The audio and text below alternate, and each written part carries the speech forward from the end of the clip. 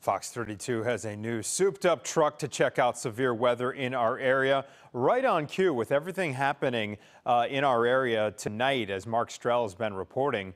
Our chief meteorologist, Emily Wahls, is giving us a tour of the new Fox Storm Force weather tracker. Check it out.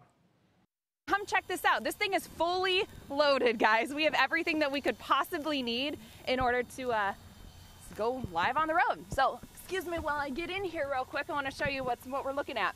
This computer right here, this allows us to kind of access our computers that we need from the office. So anything and everything that we can do from the office, we can now do here on the road, on four wheels. So this is our computer that we use. And you can also see these three feeds. So we have multiple camera sources so that when we are chasing storms, or whether we're showing you snow or ice or anything that it may be, we have multiple viewpoints. So check this out. I'm going to change the camera view. And now what you're seeing, this is their dash cam. This is off the front of the Storm Force weather truck. So now we're seeing what's ahead of us. Now I'll change the feeds. This is me. This is our reporter cam. So typically we would have a reporter sitting here or a meteorologist letting everybody know what's going on when we're on the road. We have even more though. This one is my favorite.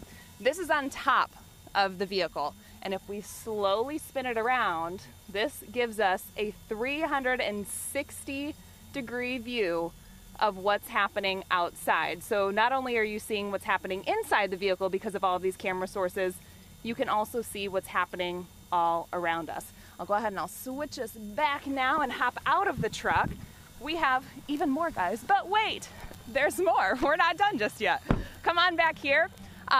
In the very back, we have our big TV screen. So kind of the same quality forecast that you'd be able to get from the studio, we can now do it on the road to bring weather live to your neighborhood. So again, whether that's for severe weather, whether we're chasing for snow, ice, we can do it all on the road, bringing you the latest weather coverage. So